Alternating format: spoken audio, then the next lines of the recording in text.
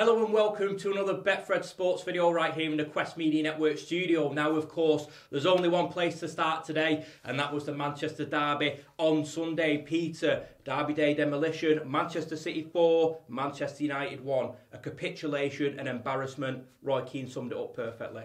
Yeah, well, Roy Keane has grabbed all the headlines this morning with his typically forthright opinion. The vast majority of people will agree with what he said. 5 or 6 Manchester United players shouldn't wear the shirt anymore.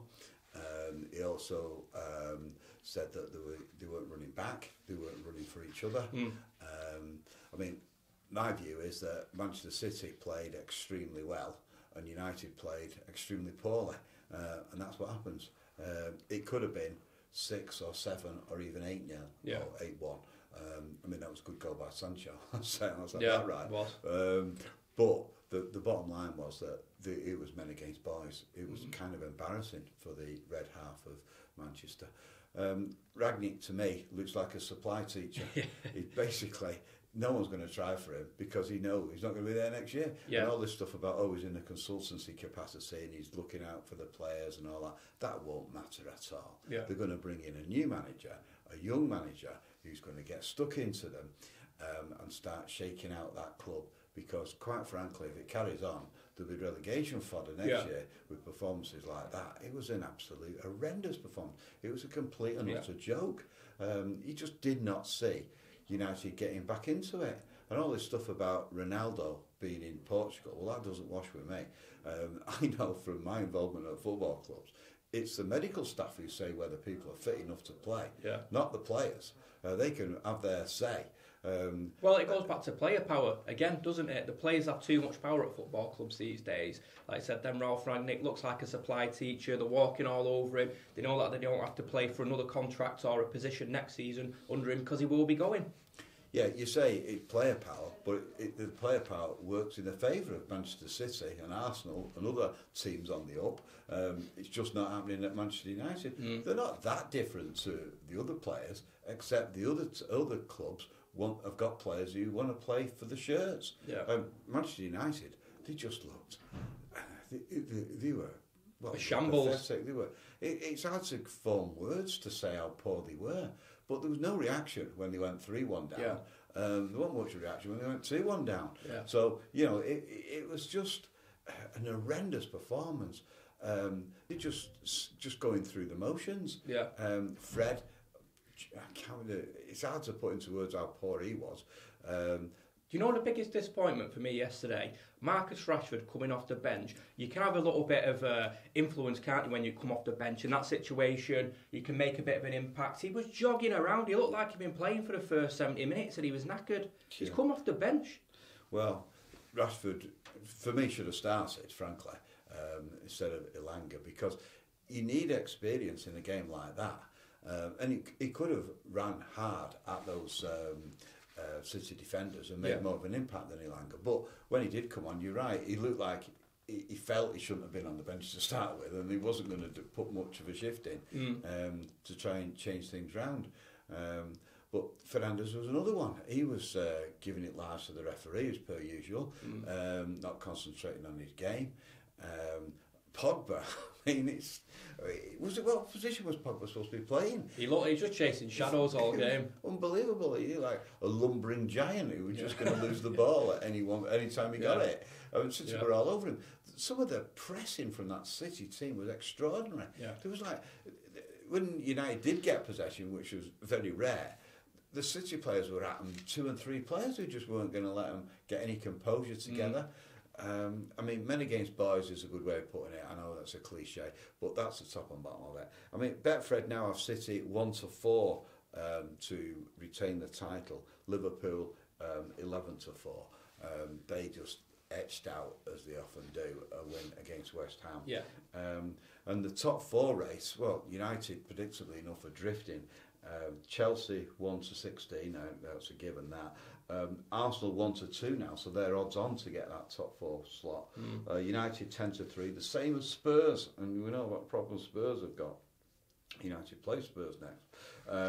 West Ham 16-1 and Wolves 66-1 for the top 4 finish.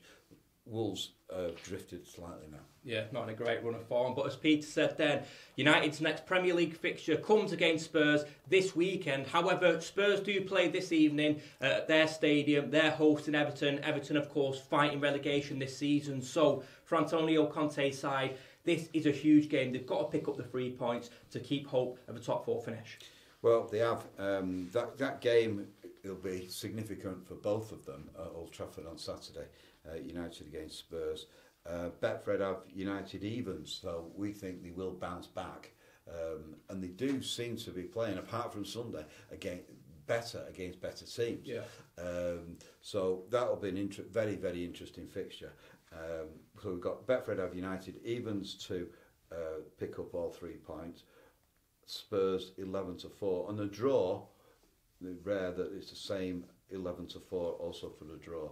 That seems the most likely conclusion, I would suggest. Well, if you fancy Spurs to beat United this coming weekend, they are now priced at 11-4 with Betfred. But just taking a look at Manchester City, they return to action on Wednesday night in the Champions League. They're hosting Sporting Lisbon in the second leg of the round of 16 tie. Of course, they enter that game with a 5-0 victory from the first leg. It almost makes it pointless, this second leg, doesn't it? Well, it does. It's probably going to be a case of Guardiola putting in some of his squad players and some of his kids as well. Yeah. Because he doesn't need to do more than just hold what they've got, or just maybe even if they lost 2-0, it won't make any difference, or 3-0, 4-0, won't make any difference. They're not going to do that, of course. But I can see like a 1 or 2-0 victory there with all his squad players getting a turn to impress in the latter stage of the season. So Betfred have City 1-7 to win. Sporting, 20-1 to win at the Etihad on Wednesday. A draw, which is another possibility. 8-1 with Betfred. Well, if you fancy Sporting Lisbon to go to the Etihad, pull off the impossible and get a victory there, they have been priced at 20-1. Got the outright odds as well for the Champions League.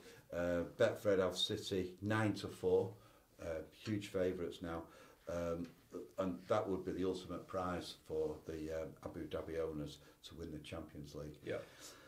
They could possibly do it without the centre forward, but you still go back to the fact that they do need a centre forward at the highest level, and I clearly don't include Manchester United at the highest level sadly anymore. Nowhere there.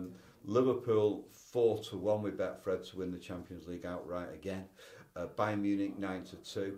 Chelsea are in there at 7-1, same as PSG. Ajax 16-1, and then we've got Manchester United 20-1 shots for the only remaining silverware that very, very poor United team run by a supply teacher should actually win something this year. 20-1 for the Champions League outright. They look like a team that's drifting so poorly now. You do wonder where the next victory is going to come from.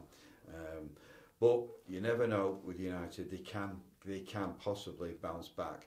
And the Champions League outright price for United with Betfred is 20-1.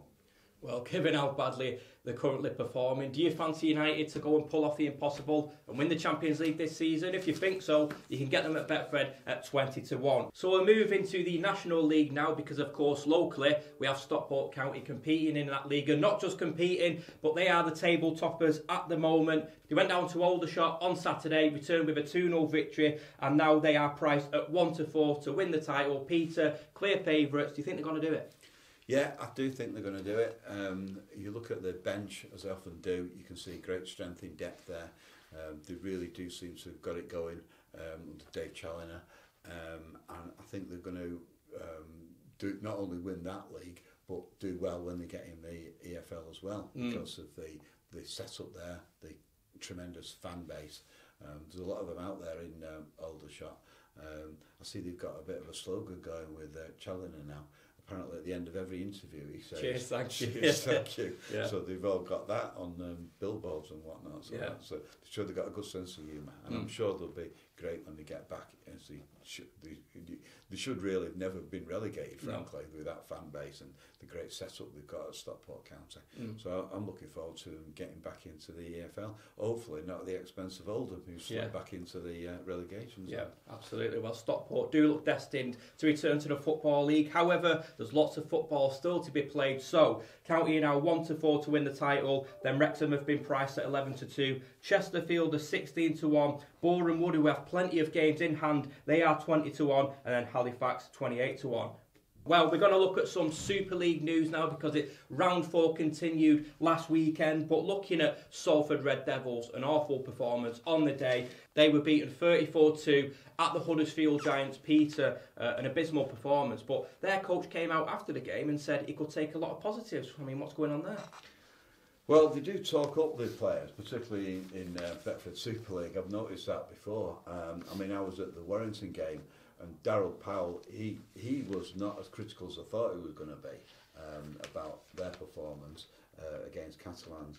But he did. The Salford coach was kind of half praising them. Yeah. They have had a slightly better start to the season than a lot of us thought, winning 2 and losing 2. And that's how he saw it. But the bottom line is that Betfred now have Salford drifting for outright grand final glory. They're now right out there at 50-1 to win the grand final.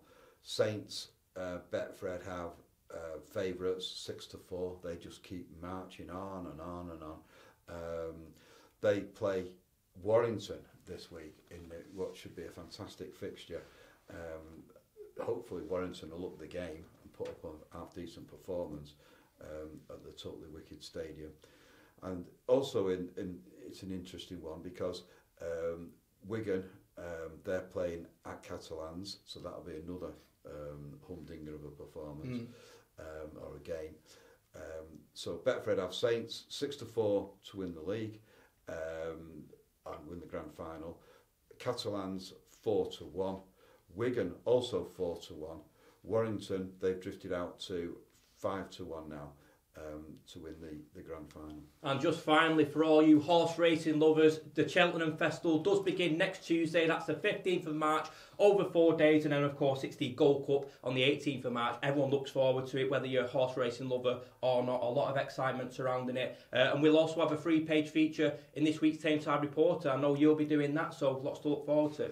Yeah, it's something to get our teeth into. It is the Grand Prix, the greatest show on turf, as people say about Cheltenham. 4 days of fantastic action there. I'll be going to the Gold Cup myself on the Friday, and I'm just looking forward to it. And I'm looking forward to teaming up with yourselves to get this 3-page special sorted out for this week's edition.